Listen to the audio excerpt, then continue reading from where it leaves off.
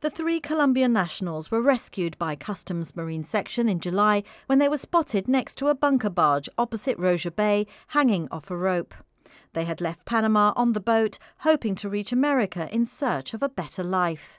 Appearing via video link from Windmill Hill Prison, the trio addressed the Magistrates court through a translator. They said they wanted to speak to a lawyer about their situation. Stipendiary Magistrate Charles Pitto explained to them that emergency passports have been applied for at the Colombian Embassy in London, and that once these are received, arrangements will be made for their passage back home.